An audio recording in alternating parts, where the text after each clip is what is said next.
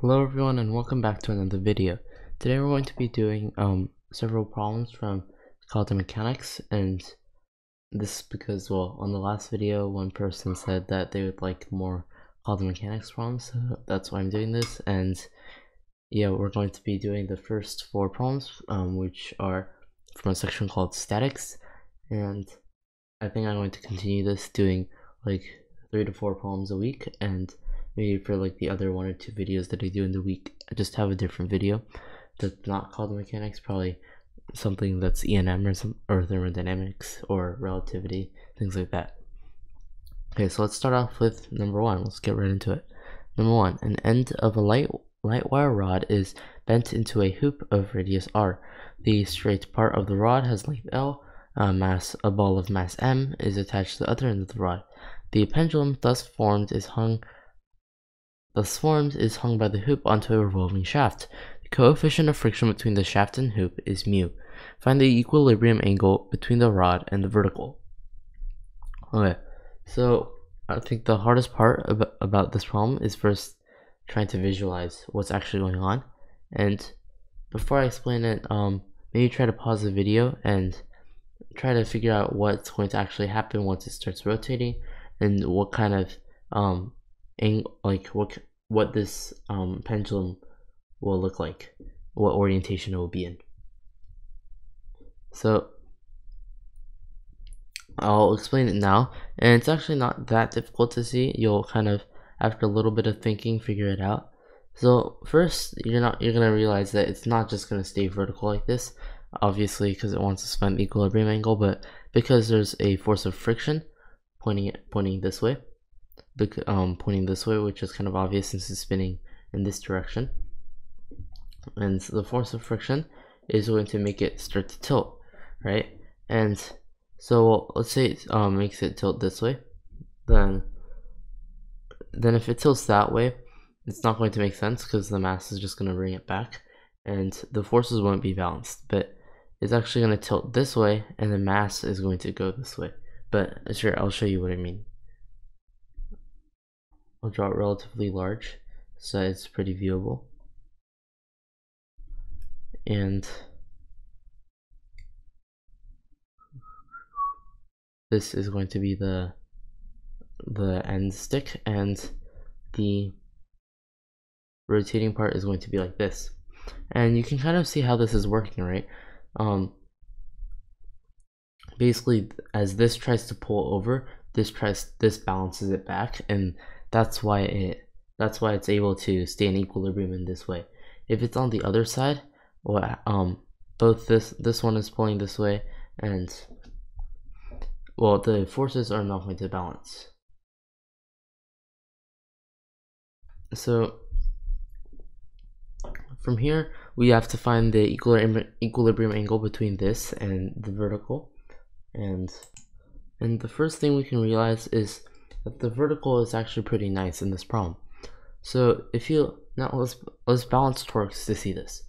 So the forces on this ring are going to be the normal force. Oops, in the back are going to be the normal force here, and there's also going to be a friction force, which is going to be pulling it this way.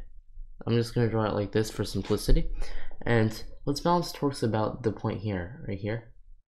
And if we balance torques about there, these two provide 0 torque, so this has to provide 0 torque as well. And oh yeah, that's also one way you can see why the other direction doesn't work, and forces also don't balance. But so then this line right here has to be parallel, well, actually it has to contain this vertical mg force, this gravitational force. So that means this line is just the vertical here, and the problem is reduced to finding the vertical, finding the angle between this and this. And we're going to do that by first finding the center here, and from here it's going to be kind of a geometry problem. But there's one more thing we need to use. So if we let this be n, the normal force be n, and the coefficient of friction between the shaft and the hoop is mu. So, and since this is automatically mu n. So from here we can find this angle right here, right? Just by vertical angles. This is arctan mu. That's arctan mu. And from there, we just need to find this angle, but it's really hard to see because that's not any better, but we need to find this angle. And we do know this is r, and we also know this is L plus r. So we can just employ law of sines, right? And we have from law of sines, sine of arctan mu over L plus r is equal to sine of, let's call this theta, sine of theta over r.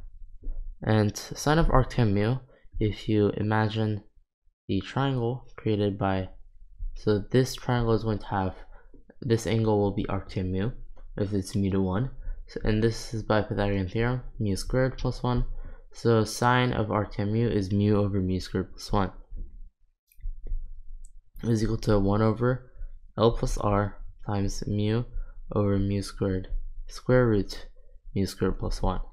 And this implies that theta is equal to arc sine of r over L plus r times mu over root mu squared plus 1.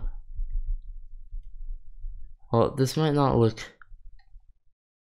that nice, but the calculations are not that bad, so you'll probably be inclined to believe that this is the correct answer.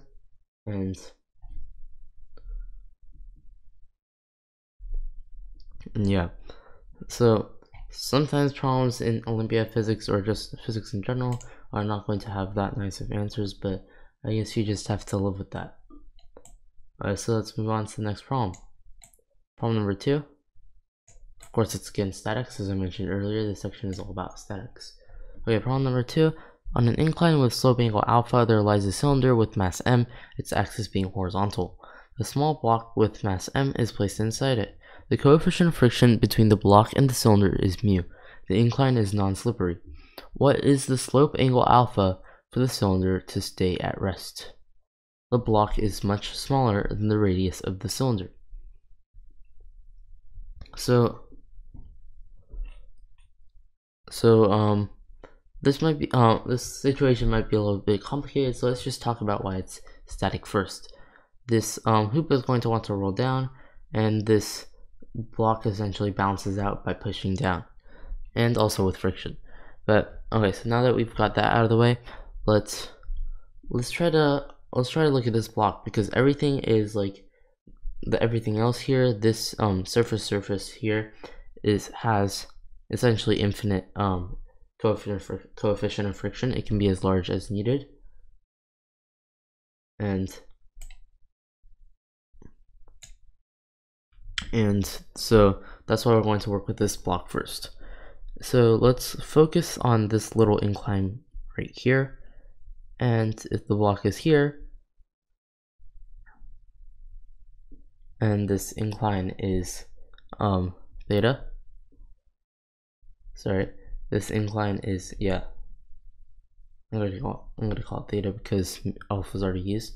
And if this incline is theta, then, and this is, so we're trying to look for the maximum slope angle alpha.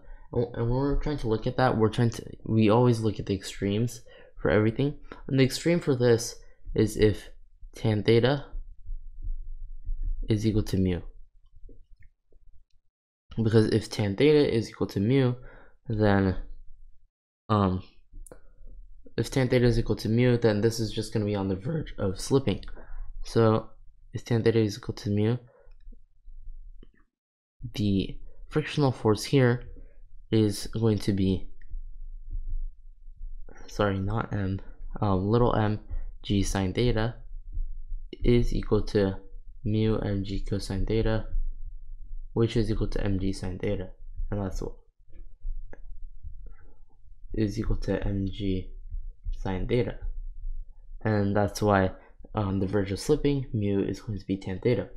And since mu is equal to tan theta, we can find the force, the frictional force, since it's mg sine theta. And well, we can do that later. And let's let that friction force just be F, F equals mg sine theta. And now let's balance torques about this circle here. We have the only two forces that are non-central here, so I mean like don't go through the center, is the frictional force here and the frictional force here. So the frictional force here is this, so Fr is equal to the frictional force here. Let's call that F sub F times R, and these cancel, and F sub F, we can balance forces on this entire thing here and just look at it as one block, right? Then the frictional force has to be m plus mg sine theta, because that's just a simple inclined plane. So F is equal to m plus little m g sine theta times g sine theta sine alpha. And from here we can now plug in mu for tan theta, arctan mu for theta, and we can set these equal. So sine theta is just the same thing as before. It's going to be mu over square root 1 plus mu squared, and let's cancel the g's too. So then m times mu over root 1 plus mu squared is equal to m plus m sine alpha.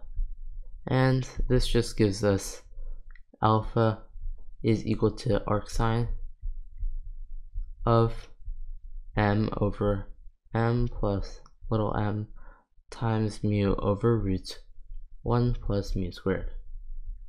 And that's that problem. And let's move on to the next one. Problem number 3. 3 identical rods are connected by hinges to each other. The outmost ones are hinged to a ceiling at points A and B. The distance between these points is twice the length of a rod. The weight of mass M is hanged onto hinge C. At least how strong of a force onto hinge D is necessary to keep the system stationary with rod CD horizontal. So originally when I actually solved this problem, I assumed the rods is massless, and that made the problem quite simple, but I don't think it was meant to be massless now, and there's a nice solution that doesn't really involve the masses. So let's draw it a little bit bigger. And so if you do a little bit of geometry, I'm not going to really explain it. This is 2L, L, and L and L. It's pretty simple geometry, and you can see these are 30, 60, 90 triangles.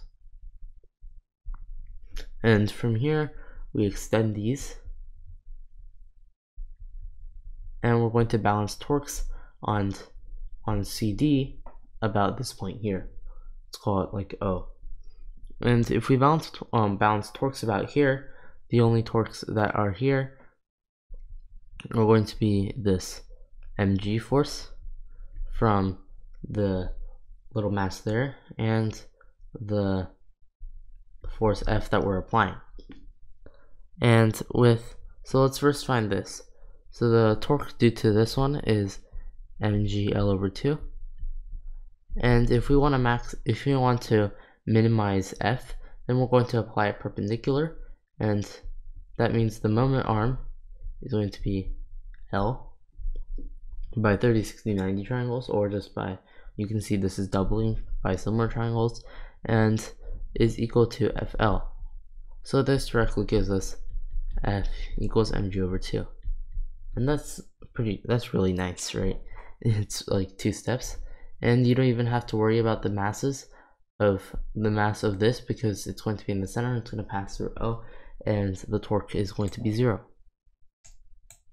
Let's move on to problem number 4. So problem number 4 is going to use this one trick that we kind of used in problem number 1 but didn't really use, and it's that at just before slippage, the frictional force and the normal force are going to point like this. For example, if this was on like an inclined plane like this, and But the frictional force and normal force are going to, the inclined plane example doesn't make sense because of the angles I was drawing it at, but if you sum these, this is going to be mu n and n, because at maximum slippage, this is going to be mu n. Well, I mean not maximum slippage, just before slippage. So now let's read the problem. What is the minimum force needed to dislodge a block of mass m resting on an inclined plane of slope angle alpha if the coefficient of friction is mu? Investigate the cases where a alpha equals 0 and b 0 is less than alpha is less than arctan mu. So once we do 0, I think the second case actually becomes really the same thing, but let's do 0. So there's the block here, and let's investigate the forces on it. So we have slanted force of gravity. So we have the force of gravity here with magnitude mg, and then we have the normal force, which I'm not going to draw here. So I'm just going to draw them here with the normal force, and then we have the frictional force, which just before it's dislodged is going to be mu n. And we're going to combine these forces as one force, and we're going to draw it here. And by trigonometry, this angle here is arctan mu. And this is parallel to mg, so this angle right here is arctan mu. And from here, and notice how this force can point in any direction. It can point like this, whatever. But if it's just before slippage, then that force has to be 0 on this block. And so we never specified the direction here because the normal force depends on the force F that you apply. And it could the sum of these two forces could be like pointing all the way over here or like all the way down here.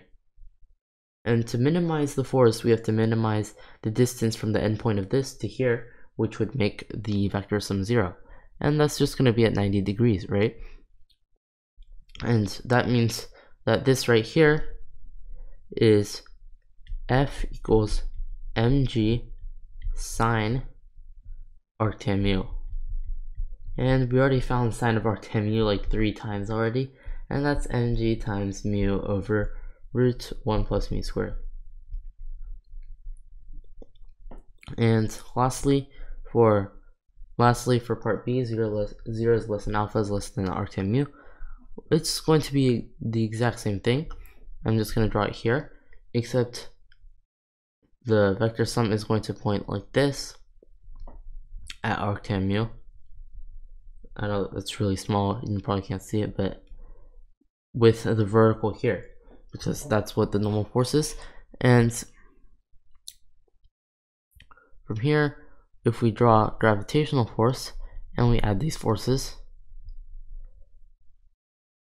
it's going to be like this. And we know this angle alpha is, so this angle is alpha between the normal and gravitational force. So then the angle between the arctan mu and alpha and the gravitational force is going to be arctan mu minus alpha. So from here it's just the same problem, and instead it's mg sine of, sorry that cut off, it's just going to be mg sine of arctan mu minus alpha. And that's going to be it for this video, and thanks for watching.